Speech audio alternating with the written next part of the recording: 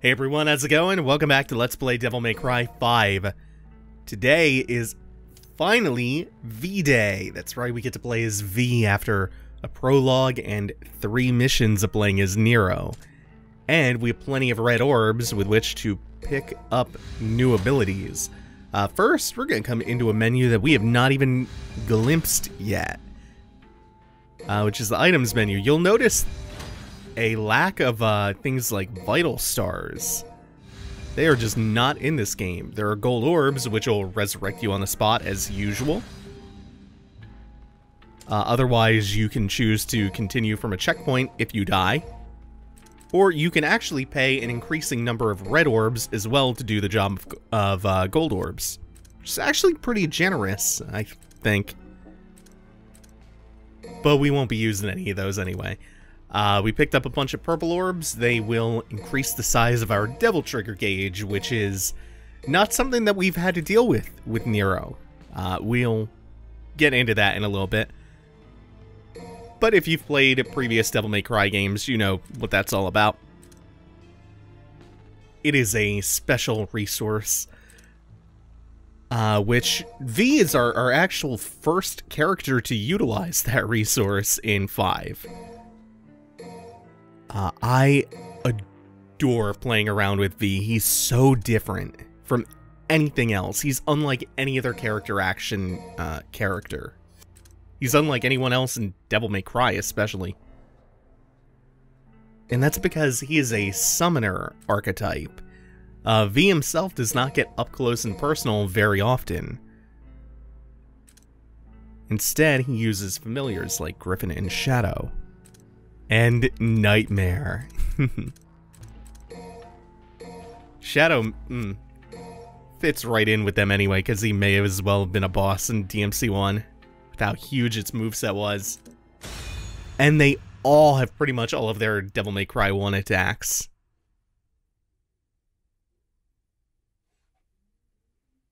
Control-wise, one button controls Griffin, who is essentially your gun. The other is for Shadow. And then, when you summon Nightmare,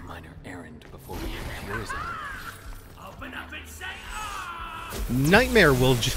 Oh, I just want to make sure I had the right command for that. Nightmare will essentially act on his own when you call him in. But he'll drain that purple gauge in the top left, which is your Devil Trigger bar. Oh, I love this. This is his version of Speed or Run, where he surfs on Shadow.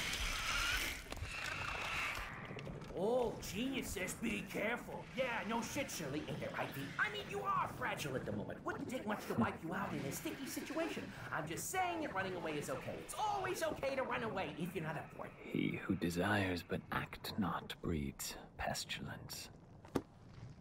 So it is written. Okay, Shakespeare. Just remember this. You and I like to exist, so get rid of those demons quick, because killing them ain't my stick. I got your back, because dying is whack. I love the way that Griffin kind of makes fun of V, and V's love for poetry by just rhyming really shittily.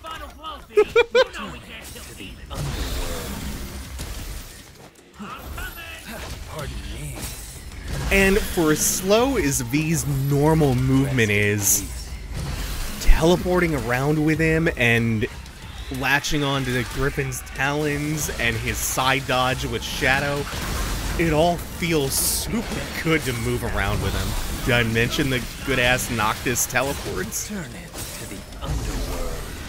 It's pretty dope. Oh, V kicks so much ass.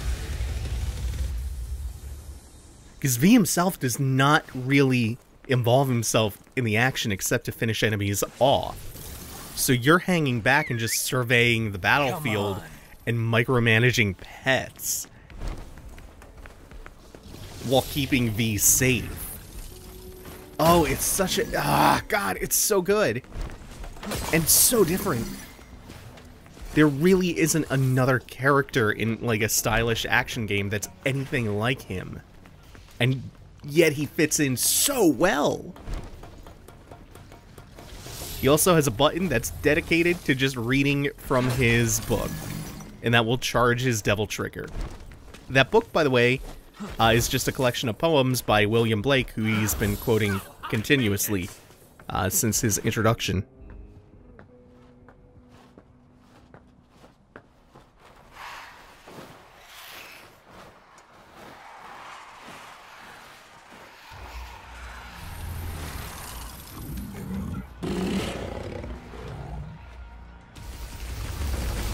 One of Nico's tattoos, by the way, it's one of the ones just below her chest. You can occasionally see it in cutscenes on her midsection. It's Eternity by William Blake. She who binds herself a joy does the winged life destroy. She who kisses the joy as it flies lives in eternity's sunrise. Is the exact tattoo. Come on. By the way, as the stylish rank goes up, you'll notice a different song. Each character has their own main theme.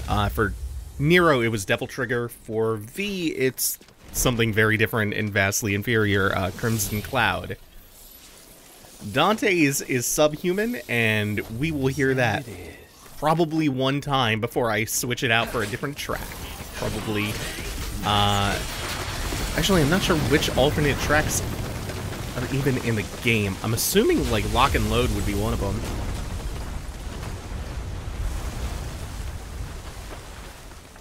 But yeah, Subhuman is, subpar. It's real bad. Also, I think I maybe messed this Red Orb Mountain up. Ooh, it's gonna be close before this goes black and I can't get any more from it. Yeah, I messed that up a little bit. Oh no. Phone. Now is not the time for that.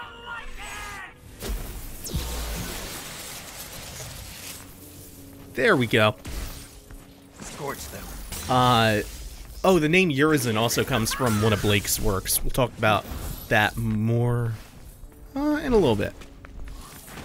There's a reason why we're not going to go too much into the inspiration for Urizen, but you can derive some things, you can infer some things about this plot from that, if you know about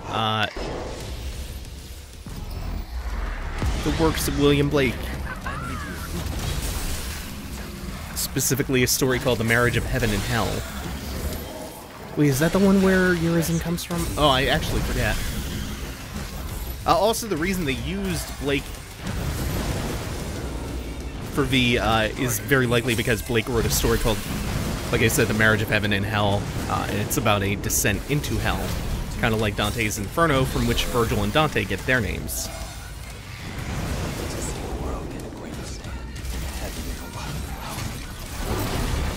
And so you don't have to stay completely passive with V while you're controlling his familiars and summoning Nightmare into the fray.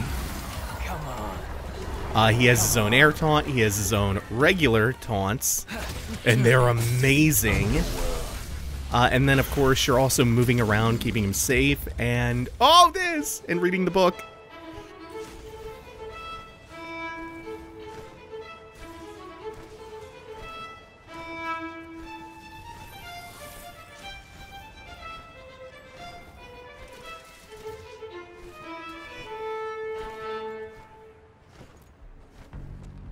He has another taunt like that, that's just him conducting for Flight of the Valkyries. It is amazing. The majority of his taunts are so good.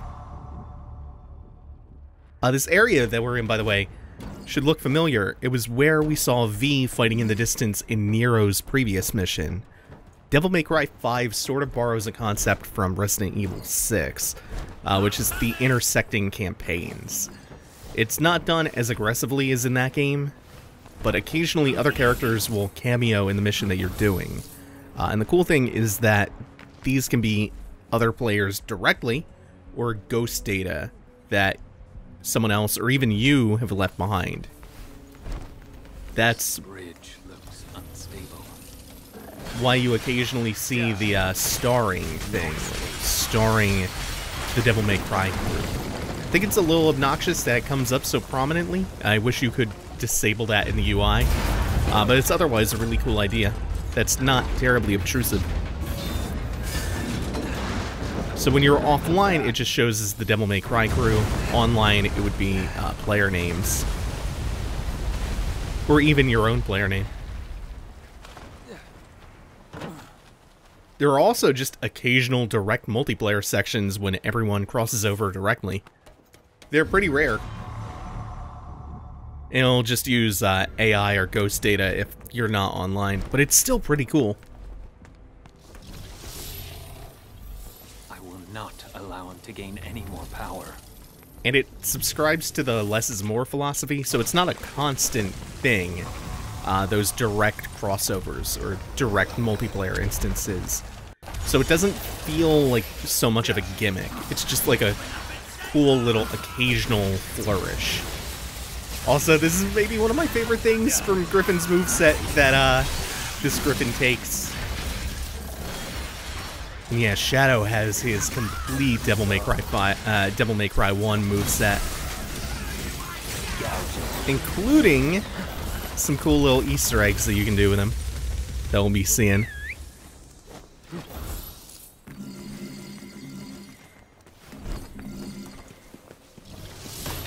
And we get our first natural purple orb fragment, just like with the blue orbs.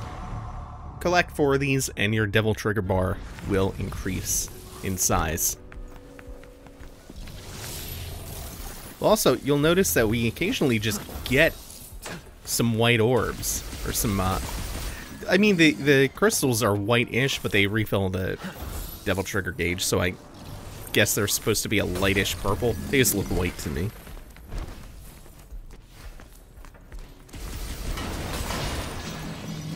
Maybe they are just white. I don't know.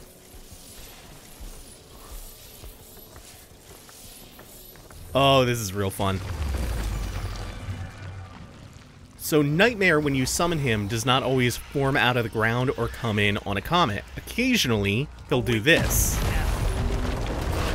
He'll destroy sections of the environment. Pretty important ones at that.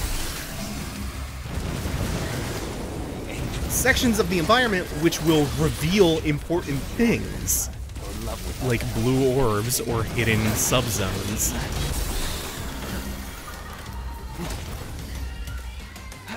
The end is now. Here's part 2 of this. So as you get deeper into V's part of the campaign, things will get much, much more hectic. And enemies will be more aggressive towards him. So keeping an eye on him while you're also trying to string together combos with Griffin and Shadow, which you have command of but less direct control of, is really tough. Eradicate them all. But it's so rewarding and so fun. Like, he is a much harder character to pull off cool, stylish combos with, but when you get the knack for it, oh god, it's great. So you'll notice when they go white like that and their health bar changes, that is when they're in a state where V can teleport over or just walk over, hit them with the cane, and finish them off. But if you let them go for long enough, they will regain enough HP to fight. Rest in peace. I love his finishers.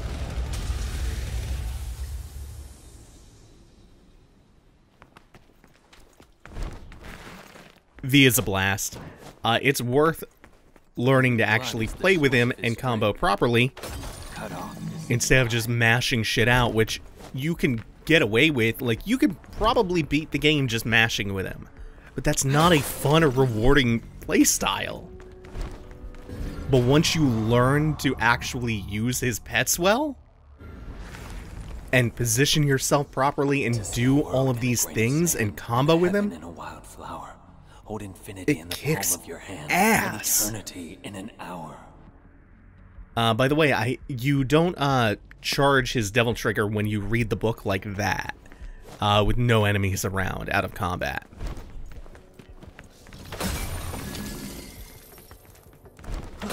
But the other thing that this hole in the wall that we opened up with Nightmare reveals is not only where that blue orb fragment was, but also where this second Nidhogg hatchling is.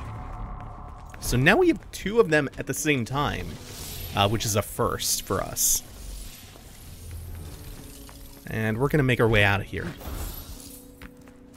There is a pretty insane degree of hidden stuff in 5. Especially stuff behind breakable terrain that is not super clear that you can break it all the time. His backstep, his side dodges, those flash step style side dodges. Beautiful stuff. He's more mobile than he looks. Just holding the stick in any direction. He's so slow. But again, like everything else, you have to actually use all your tools. And learning to do all of that well. Because you have complete independent control of everything. Of all of his different attacks. And V himself.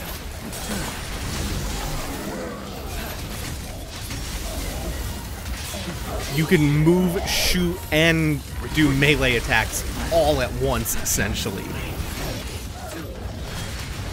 Like, look at that! That's dope as hell.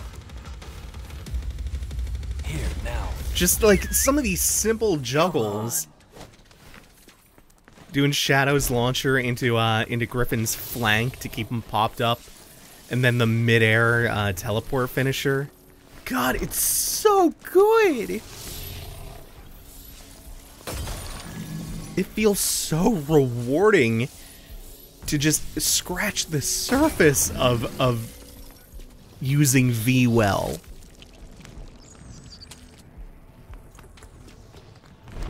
So there's one hatchling, one that we would have come across pretty naturally and easily. But because we opened up that hidden path and went all the way down that alley, we have a second Nidhogg hatchling to use right away. Why are you just wandering around? We're in a hurry! Chop chop! That leads to this broken down building where we can jump up to the second floor. There we go. And there's a glowing red spot, so we know what that means. This is going to be secret mission number 3. Collect all the red orbs. Our first secret mission for V, no less.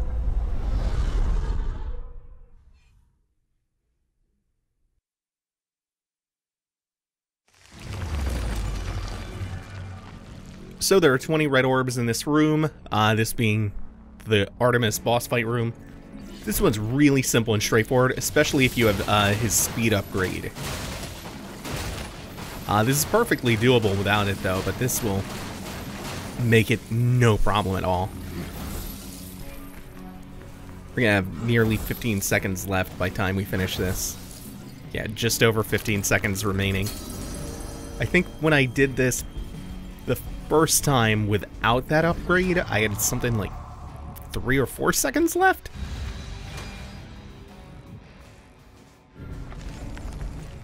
Makes all the difference in the world.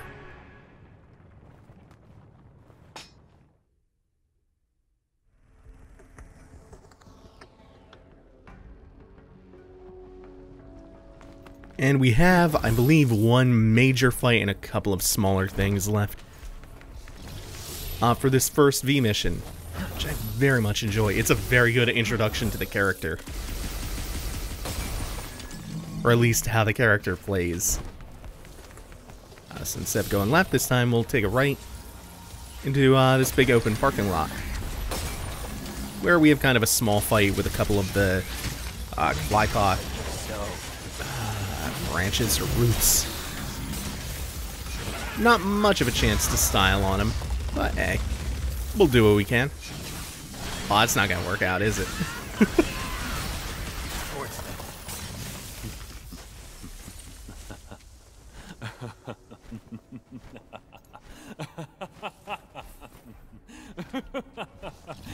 Make me laugh.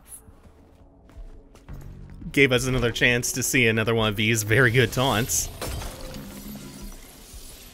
And we're heading into this fight with full DT. Another feature that you will notice of the UI is the vertical health bars. They are for Shadow and Griffin. They can be incapacitated. It's a state called stalemate if they take enough hits. And then once they're gone, enemies will relentlessly hound V down. And because he won't have Griffin for the backstep or Shadow for the side dodge, V's mobility goes way, way down. And he has no offense or real defense for that matter. So if the pets do get knocked out, if you stand near them, they will recover faster. Rest in peace. Oh god. Like that alone, the feel of it is so satisfying. Whoops. And of course his jump has iframes just like everyone else. But you really want to be using all of his tools. You want to be taunting with him when there's downtime, when he doesn't actually need to be moving. Alternatively, I think even though he's a summoner with no offense of his own, just his familiars, I think it's actually pretty beneficial to get up in the faces of enemies occasionally, just so you can control the positioning of the familiars a little bit better.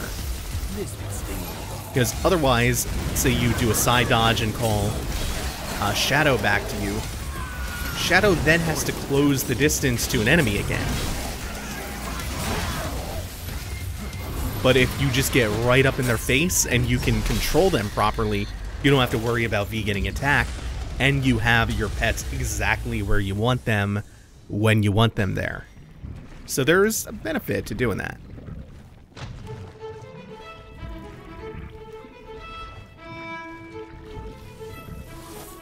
Oh, I was hoping that was going to be the Flight of the Valkyries. And you can also manually desummon Nightmare.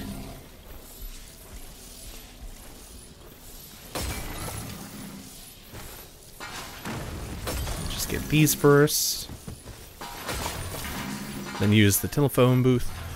Oh, shit. I'm going to have to go back for that. I went too far.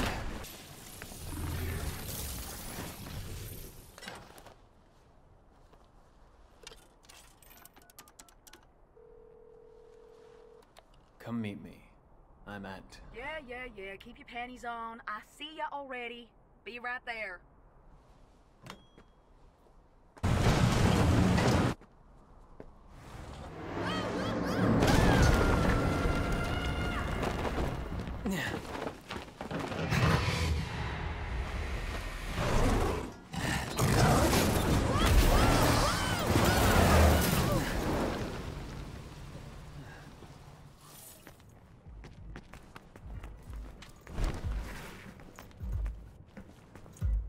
So I'm actually pretty happy that I had to go back, because I'm not super pleased with how the first boss fight went on the first go around. So this is just gonna be a run back. And oh, skewer. We'll get that soon enough. Skewer's a real good one. I want Blockade 3 and Round Robin 2. Oh, and Round Robin 3. Hell, why not? Oh, wait, I thought I already had Flank. And Double Check is one of my favorite things for Griffin. Griffin is a lot more active than you would expect out of what is essentially the gun button.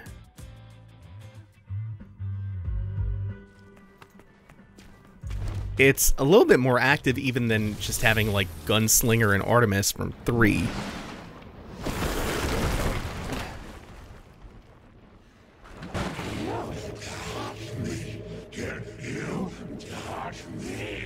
Needhog. I never liked this guy. You test. I know you. Dumb as a box of rocks. Let's not even mess with this guy, V. He can't even leave the Clyphod anyway. Just a Clyphod parasite. Uh-oh. I think he hurt me. He's angry!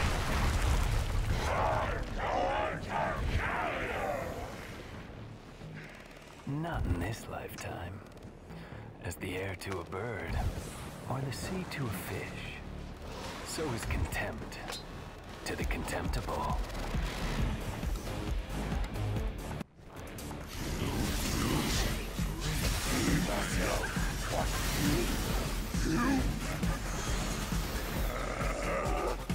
If the fool was persistent in his folly, he would become wise.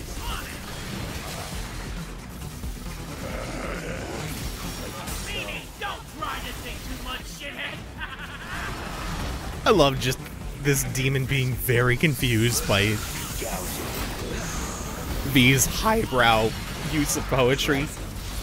Also, let's see if I can get a fight in that I'm a little bit more proud to show off this time. I don't think anything went catastrophically wrong in the first fight. Just, felt like a very mediocre attempt. This is already much better. So once you destroy the kind of piranha plant appendages all simultaneously, you'll be able to get some real damage in on the main body of Nidhogg. You can really get that dick.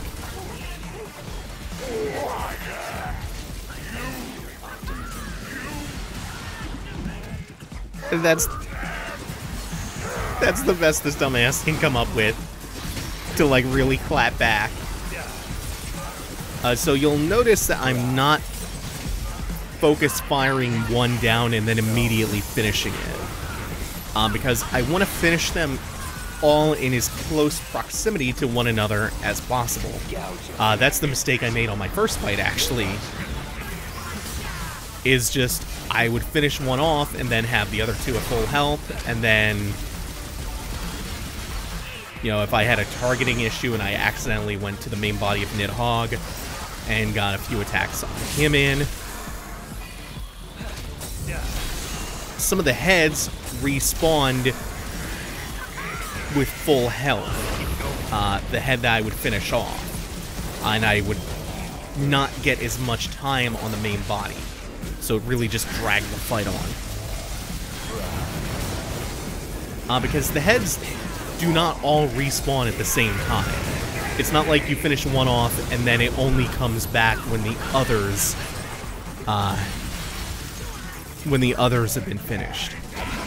They're on a timer from the moment they die.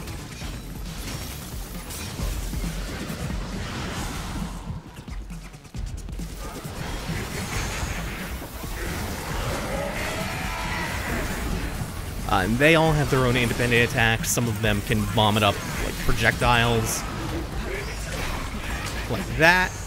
And then the Nidhogg itself has a couple of its own attacks. Nothing too major, though. But it's a good, I would say a good Cerberus-style boss fight. It's not as interesting to fight as Cerberus was in 3, but it's sort of your gatekeeper. It's sort of like, do you actually know what you're doing with V? Because if not, you're going to have a hard time with this. But if you know what you're doing with him, it's a cakewalk.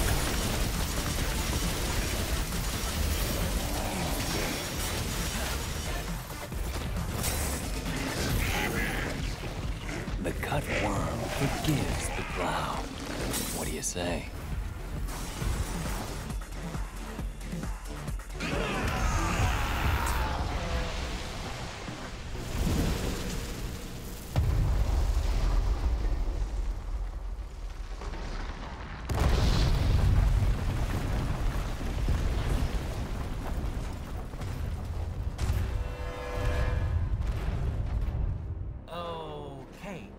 Alright, that's not good at all. That's not good. Well, hey, wait, where are you going? Are you running away? That's not a good sign. I'm afraid then, that's a little bit more than I can take on right now.